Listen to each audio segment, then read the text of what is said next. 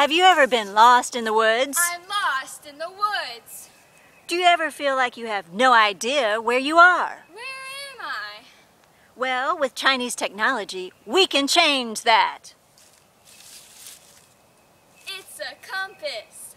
The idea for a compass came from the Han Dynasty between 202 BC and 220 AD, when Chinese fortune tellers used lodestones for their fortune-telling boards. Lodestones are made of iron oxide, which points north.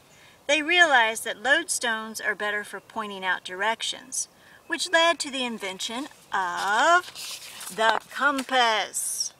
The first compass was a square slab of bronze with markings that showed the cardinal directions. A spoon-shaped lodestone was placed on the center of the board, the handle pointing south. Magnetized needles then replaced the lodestone in the 8th century. The new compass became common as navigational devices on ships. But wait, how do I use this thing? It's easy. The needle points north, so just hold the compass so the needle points to the N marking. Hey, I'm not lost anymore. They should really write a book about compasses.